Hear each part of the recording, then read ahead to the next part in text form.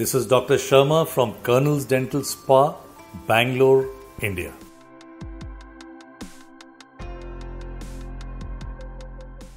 Dental treatment under magnification using a microscope is called microscopic dentistry. Microscope has a lot of significance in modern dentistry, wherein the work is done more accurately and with more precision.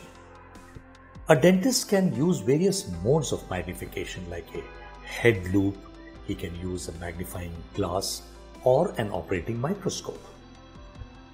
A healthy eye can generally see up to 40 microns. Anything below 40 microns is not visible to the naked eye. Precision modern dentistry has got a lot of work under 40 microns, and therefore magnification plays a very important role.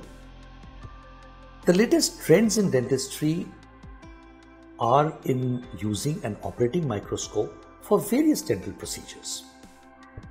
Endodontic procedures like root canal treatment, precision periodontal surgeries are done under operating microscope in a better way.